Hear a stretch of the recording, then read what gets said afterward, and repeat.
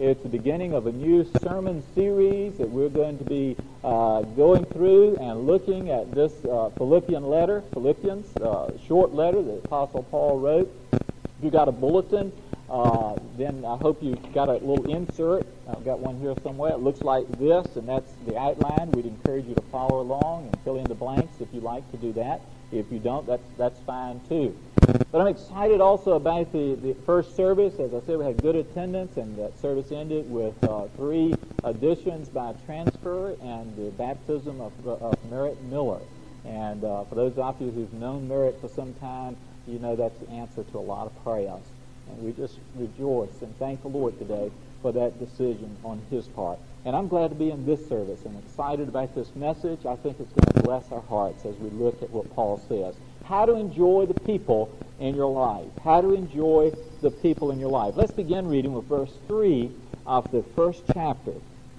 Paul says, I thank my God every time I remember you. In all my prayers for all of you, I always pray with joy because of your partnership in the gospel from the first day until now, being confident of this, that he who began a good work in you will carry it on to completion until the day of Christ Jesus. He says, it is right for me to feel this way about all of you, since I have you in my heart. For whether I am in chains or defending and confirming the gospel, all of you share in God's grace with me. God can testify how I long for all of you with the affection of Christ Jesus. And this is my prayer, that your love may abound more and more in knowledge and depth of insight, so that you may be able to discern what is best, and may be pure and blameless until the day of Christ, filled with the fruit of righteousness that comes through Jesus Christ, to the glory and praise of God. Let us go to God in prayer. Our loving Heavenly Father, we just thank you so very much today for the outpouring of your love in our hearts. And we're thankful today that as we come in this hour, that again we're able to turn our attention to the pages of your word, that word that has been inspired, has been preserved for us through the ages. And Father, we pray right now that you would open up our hearts and our minds. And that, Father, as we are in the very beginning of a new year, that you would help us to learn today these principles that will help us to enjoy the people in our lives, our spouses and our parents and our children and our co-workers, both in Monday through Saturday world and in the church and in our neighborhoods. Father, we just pray that your Spirit would plant these words deep into our hearts, and that when we go forth from this building in a few moments, Father, that then we might begin to put into use the things that we've learned, and that they might bless our lives. We ask these things in Jesus' name. Amen. As I said, we're going to be looking at several weeks now at the Philippian epistle, and Philippians is a personal book. It tells us a whole lot about the Apostle Paul himself, about his life and about his attitudes, the way he looked at things. It's a very practical book as well, as you'll see today and in the weeks to follow as we continue in this series of messages, that Philippians deals with right where you and I live. It deals with the problems that we encounter every day, and will give us some sound advice, some just real solid stuff about how to deal with those problems and how to work through those problems with the Lord's help. But it's also a very positive book, because you'll notice you read this letter, and let me encourage you, though this is not the first book on our Bible reading program for the year, let me encourage you in the weeks to follow to read Philippians, in fact, several times. I think it'll help you be prepared to come and hear these messages each Sunday. But you'll find as you read that the word joy, the word rejoice, the word or words be glad are used numerous times. At least 17 times we find those types of words in the book. And so it's a fun book. And I think that we will be able to see that the Apostle Paul was saying to the Philippian Christians back there in the first century, and to us today here at Avalon in the 20th century, that living the Christian life ought to be an enjoyable thing. It ought not be boring. It ought not be humdrum. It ought not be something that we resent or that we chafe under the yoke, but that it ought to be something that brings us a lot of joy, a lot of excitement, a lot of fun. That's not to say that there are not difficulties, that's not to say that we don't have those blue Mondays from time to time, but it's to say that overall, it's neat being a Christian. It's fun to live for the Lord Jesus Christ. And today, as we start off in the first chapter, Paul begins right off the bat by talking about people, how to enjoy the people in our lives. And because really, let's be real, I'm going to be real plain spoken about this. If relationships are bad, life stinks. Isn't that true? Yeah. If you're just going through day after day and you've got bad relationships at home, at work, life stinks. If relationships are strained, life is difficult at the very best. If we have problems with people, what does it do? It kills the joy in our life. And we've already established that Jesus wants us to have joy. Paul says, rejoice, and again, I say unto you, rejoice. And so it's so important that we learn how to get along, how to enjoy the people in our lives. And so let me ask you this morning, as we begin, do some introspective looking. Let me ask you, do you enjoy all the people in your life? At home, do you enjoy your spouse? You know, I think sometimes we endure our people rather than enjoy people. Do you enjoy your children? Do you enjoy the people that you work with? When you get up and go to work tomorrow morning, do you enjoy those relationships that you have? Ecclesiastes 9:9 says, enjoy life with your wife, whom you love. And I think there are a lot of people who do not enjoy, they tolerate. And that's not pleasing, nor is it in accord with the will of God. So what does it take to enjoy the people in your life? 4 keys that we see in this first chapter, or these verses 3 through 11, that Paul gives us. Number 1, if you want to enjoy people in your life, be grateful for the good in people. Let me say that again. Be grateful for the good in people. Notice in verse 3, Paul says, I thank my God every time I, what? Remember you. Every time I remember you. Paul is saying, folks, there in Philippi, as I write this letter, every time you come to my mind, I say, God, thank you for those people at Philippi. He's saying, I like to remember the good things. I like to remember the good experiences that I had there at Philippi. I like to remember the good times and the positive experiences that we had. Now, let me ask you a question. What do you think when you think about certain people? Are there people, I may go to preaching now, are there people that when their name comes to mind, you say, oh. And just immediately your mind is flooded with negative thoughts. You know, you've had bad experiences. Sometimes we're like that. And you may be, as I share this, you may be saying, oh, you know, that was easy for Paul to say. I mean, he had a lot of good Christian brothers and sisters back there in Philippi, and no doubt had a lot of good experiences in Philippi. Well, yeah, he had some good experiences, but do you remember Acts 16? Acts 16 tells about Paul in the city of Philippi. We don't have time to go to it now. Let me just recap it for you. Paul was beaten in Philippi. Paul was whipped in Philippi. Paul was arrested illegally in Philippi. Paul was thrown in prison in Philippi. Paul was humiliated in Philippi. While in prison, he went through an earthquake. Somebody said that was the original jailhouse rock. After he was out of prison, Paul was asked to leave town. And that's not a lot of good experiences. That's a lot of bad experiences. And so he didn't have a good time as such in Philippi. Paul could have easily said, folks, when I think of you in Philippi, horrors. But he didn't say that. He said, when I think about you, I thank God for you. Every time I remember you, I thank God for you. And so what we are seeing is that Paul, though he could have easily dwelt on the negative, he could have easily dwelt upon the painful memories, he chose not to remember the painful, and he focused on the things that he could be thankful for. Now, listen, let's apply this. I may be talking to some, I may be talking to a lot of you today who've been hurt by somebody else. Maybe you've been hurt by a parent. Maybe you've been hurt by a spouse. Maybe you've been hurt by a friend. And you may still be holding on to that hurt. And just every time you think about it, that's what comes to mind. And you focus on that And as a result, you don't enjoy those people. You can't enjoy them today. You're still focusing on the bad, the negative. Will you listen to this? Folks, pleasant memories are a choice. Pleasant memories are a choice. Likewise, negative memories are a choice. You ever hear somebody, maybe you said this, somebody has done something wrong, and they come and apologize, and you say, well, I'll forgive you, but what's the rest of it? I'll never forget. Have you heard people say that? Do you know what they're saying when they say, but I'll never forget? They're saying, all right, I guess, I'm a Christian. I've got to forgive you. I don't have a choice in the matter. But mind you, I am making a mental note. I am choosing.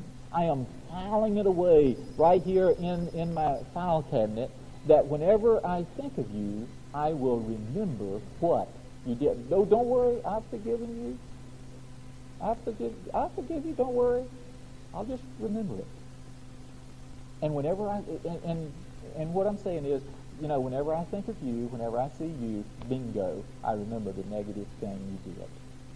You see, it's a mental choice. We can choose to remember the negative. We can choose to remember the positive. Now, have you ever heard a wife say, he's a good man, in reference to her husband, he's a good man, but? Or have you ever heard a husband say, in reference to his wife, she's a good woman, but? And just immediately when you hear the but, what do you think? Negative coming. He takes good care of me. He pays the bills, but and what that person is saying is, I have chosen to accent. I have chosen to focus. I have chosen to zero in on. I have chosen to remember the negative things about the one who loves me most. How illogical. And you can't enjoy people when you do that, whether it's husband, wife, friend, fellow Christian, co-worker. You can't enjoy people when you do that. And whenever I hear someone say that, husband or wife, say, he's a good man or she's a good woman, but I want to say, be thankful for what you've got. Be thankful for the positive. Ladies, Mr. Perfect does not exist. Men, Mrs. Perfect does not exist. I remember hearing one time an audience was asked by the speaker in a context like we're talking about today, do you know any perfect men? This one fellow raised his hand and said, yes. The speaker was taken back. He said, you do? Who? He said, my wife's first husband.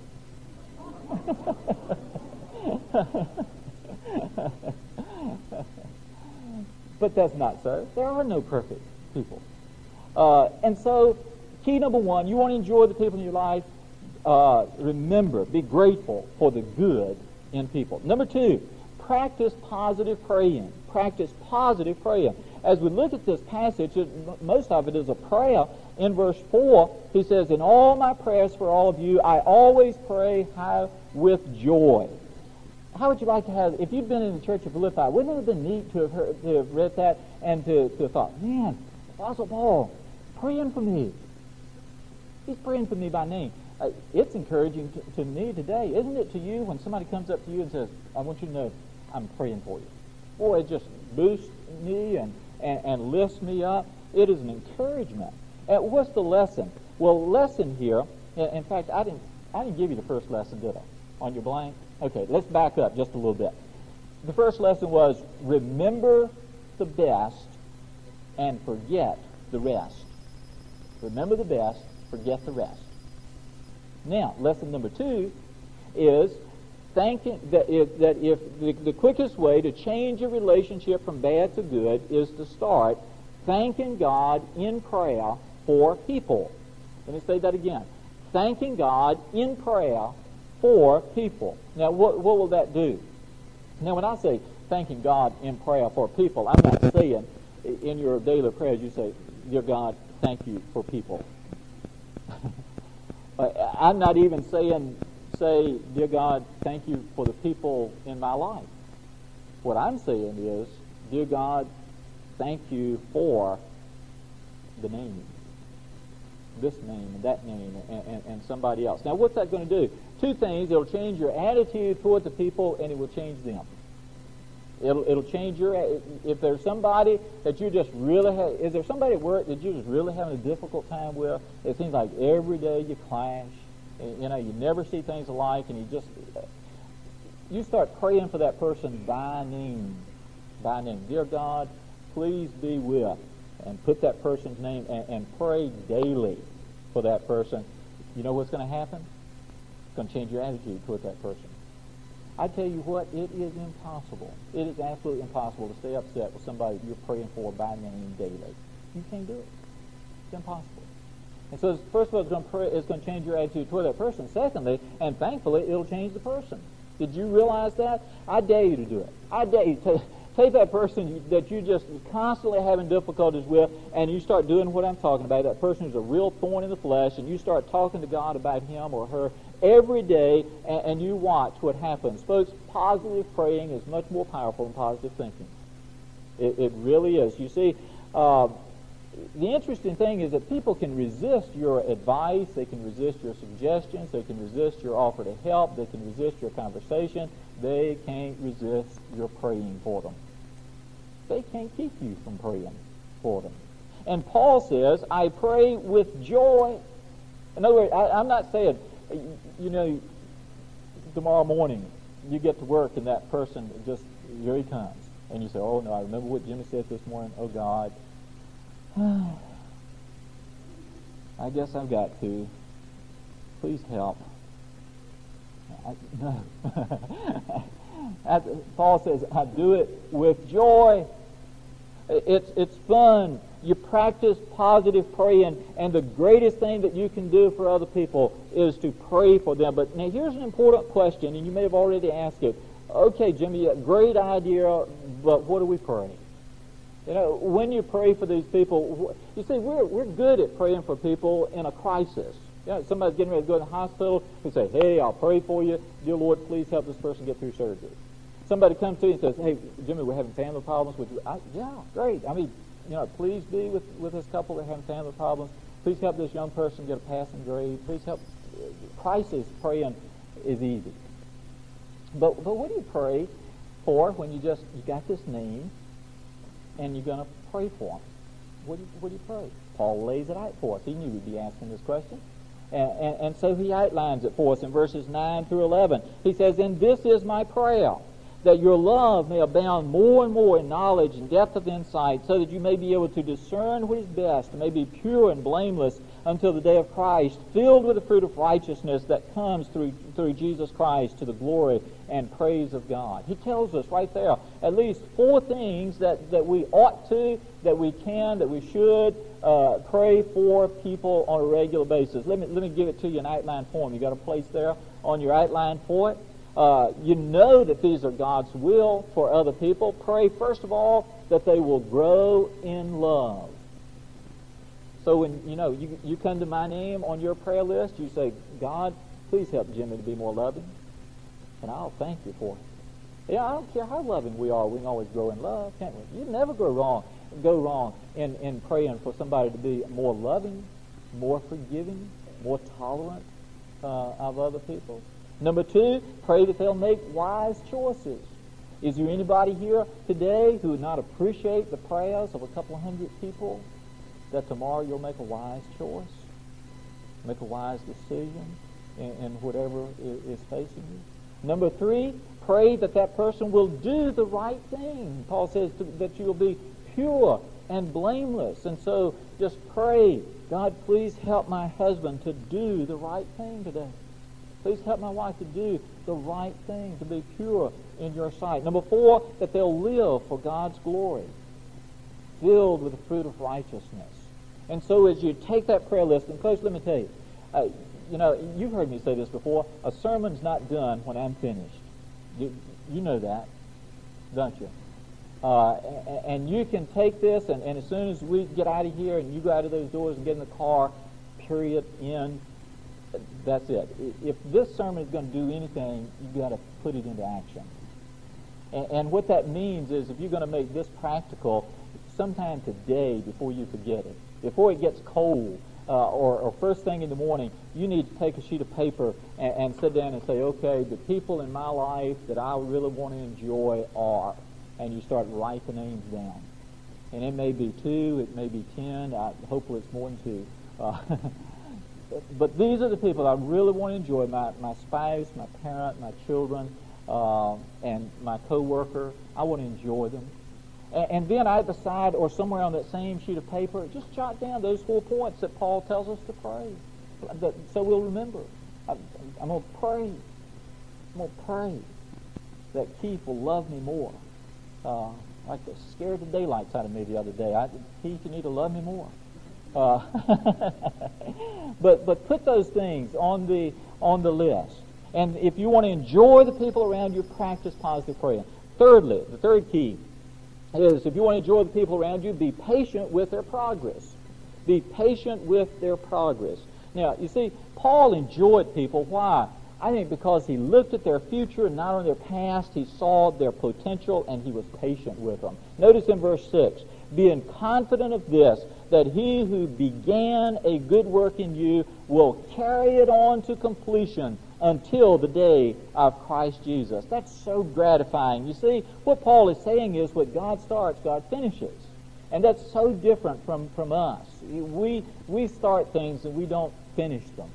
Man has, his unfinished symphonies and his unfinished buildings and his unfinished books and his unfinished projects and on the list goes. But God is able to finish what he starts. And the Bible says that when Jesus Christ starts working in your life, he's going to complete what he started. In spite of the hang-ups, in spite of the faults, in spite of my bad decisions, in spite of sin in my life, in spite of all the circumstances that I face in my life, God is going to finish what he started in my life and in your life too.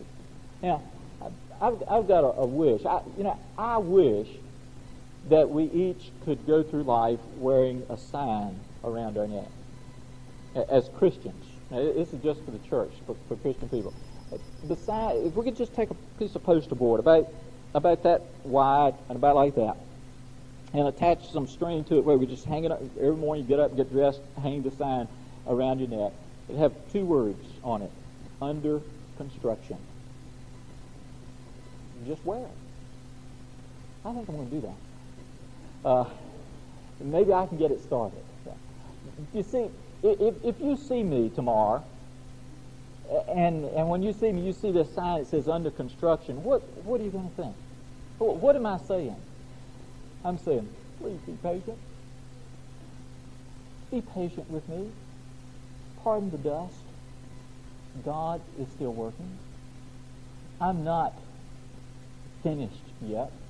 God is not finished with me yet. Therefore, there may be some rough edges. Therefore, I may say something that irritates you. Therefore, I may forget to do something that you wanted me to do. I might do something that you don't like. Under construction, be patient. That's what Paul is saying. I'm not what I used to be, thank God. But he's also saying, I'm not what I'm going to be, thank God. And I couldn't help but think, as I was thinking about Paul, I thought, man, Jim, as long as you've been around Avalon, there's probably some folks at Avalon who are saying, Jim is not what he used to be, thank God. And there may be some of you who may be sitting there right now saying, I hope he's not what he will be, thank God. So be patient. Yeah. If you see me with that sign, okay, you'll know what I'm talking about. If you really want to start enjoying the people in your life, you've got to learn to be patient with people. Let me apply this. In your marriage, if you really want to start enjoying your marriage, you really want to enjoy it, you've got to learn to enjoy your mate. When?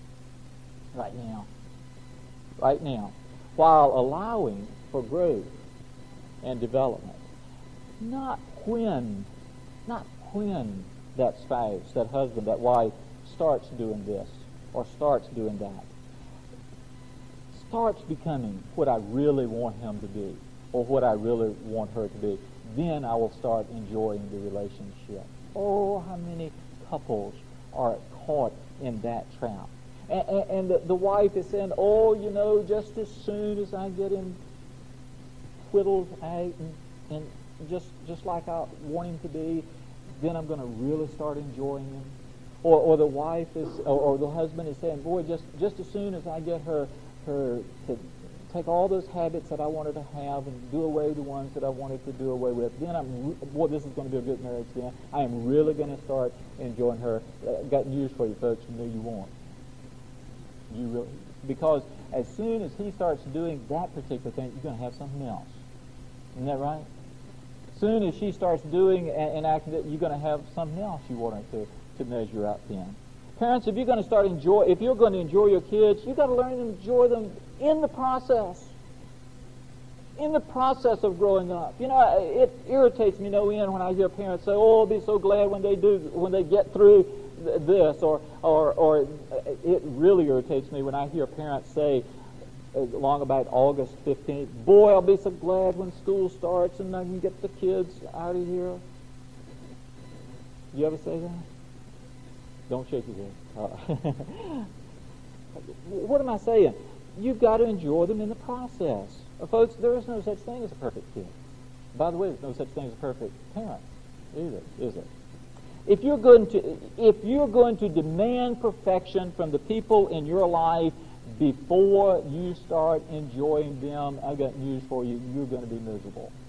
And in the process, you're going to make them miserable at the same time. And so Paul says, man, I enjoy these Philippians. Why? Because I choose to ignore the bad things that happen, and I choose to concentrate on the good, and I'm grateful for the good things that happen. And notice in the text there, he said, being confident. Circle that, being confident. What's he saying? Paul is saying that he believed in God's power to change human personality. Did you get that? He is saying, I know God can bring some changes about. Paul believed that no person was hopeless. That's so different from the way we are sometimes. He wasn't the kind of person who would say, oh, my husband will never change.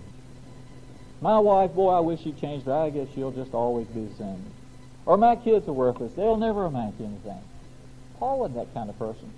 Nor would he say, I can't change. You know, sometimes people say, well, in regards to a bad habit or a bad temper or something, they say, well, that's the way I am.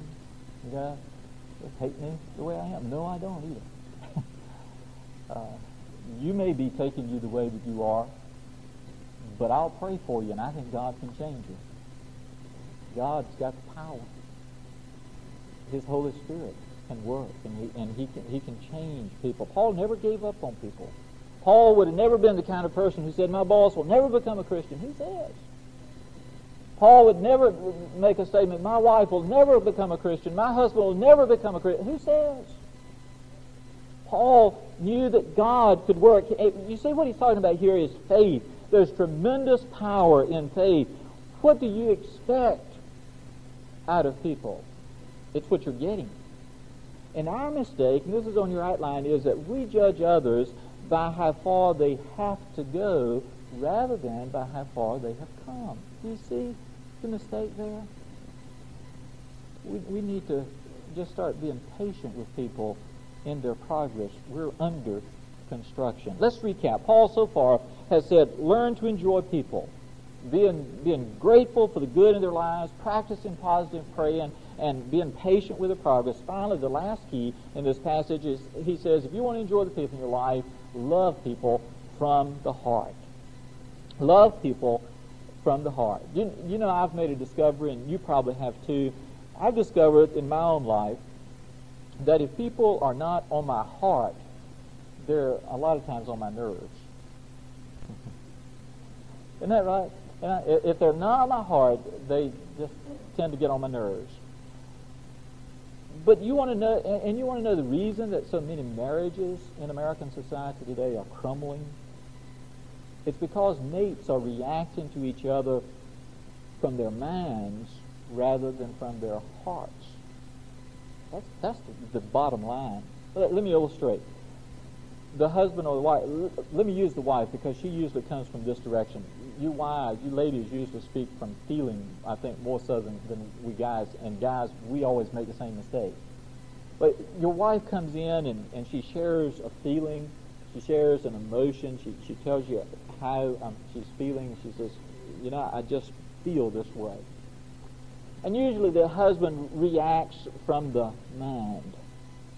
And so he says, hey, wait a minute. You shouldn't feel that way. That's dumb. That's illogical.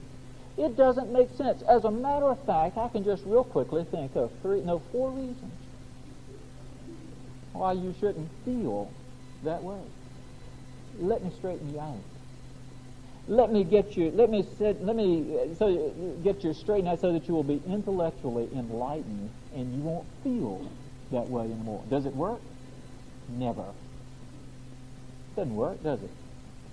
Husbands, listen to what your wives are saying. Vice versa. Wives, listen to your husbands. You see, listening and loving from the heart hears the hurt or the emotion behind the words. There's always more than just the words that we need to hear. We need to hear the emotion behind it. And this heart loving that I'm talking about will do that, because you see, it begins with understanding. I don't think that's on your outline. You may want to write it down. Heart love begins with understanding. And I'm not just talking about husband, wife. I'm talking about people generally, all the people in your life. Why in the world does that guy work that act like the jerk that he is? Huh? Well, it may be you need to understand some of his background. You may need to understand the home life that he grew up in, and the mate that he left at home when he came to work that morning. You may need to understand that he's not nearly as bad now, as bad as he was 5 years ago. There may need to be some understanding. You can't love somebody you don't understand. And understanding them makes it easier to love them. The most common complaint of husbands and wives alike. Wives say, my husband doesn't understand me. And husbands say, my wife doesn't understand me. Understanding is so important. What a comfort it is to know when someone fully understands you. Isn't it? Isn't it so gratifying when you come up and say, yeah, and he understands what I'm saying. And folks, if you care, you'll be aware, and you'll be alert, and you'll be careful to try not to say some of the dumb things that we say at the wrong time. Now, you may be asking also, okay, now we need to understand them, Jimmy, but how do you love those people that even after you understand them, they're still so unlovable? How do you do that? Well, look at the next verse. It's on your outline. Paul said, God can testify how I long for all of you with the affection of Christ Jesus. With the affection of Christ Jesus. Circle that word, affection. And it's interesting, in the King James translation, if you have that, he's saying, I love you with the bowels of Jesus Christ. Ugh. And in fact, the Greek that's translated affection in the NIV and bowels in the King James, it means intestine. And so he said, I love you with the intestines. But you got to understand, in the Greek world, they thought of the seat of emotions as being right here. We've raised it a little bit. You ever seen a heart? That's sort of yuck too, isn't it? So I guess it really doesn't make a whole lot of difference whether you say, I love you with all my heart, I love you with all my liver, I love you with all my spleen, or what's Paul saying? Paul is really saying, you get past the internal organ, he's saying, I have an intense love for you. I have an intensive love that makes me love even the unlovely. And folks, that's not a natural. It is a supernatural kind of love. And that's why he says it's not for myself, but it is the affection of Jesus Christ. Listen, human love wears out. Human love dries up. Human love dies on the vine. And some of you, even as I talk today, you may be in a relationship where that human love has just died on the vine. It's just dried up, worn out. But you've got to realize that God, if you'll allow him to, will make a different kind of love to appear and come in that place. I hear people say Oh, I don't love him anymore.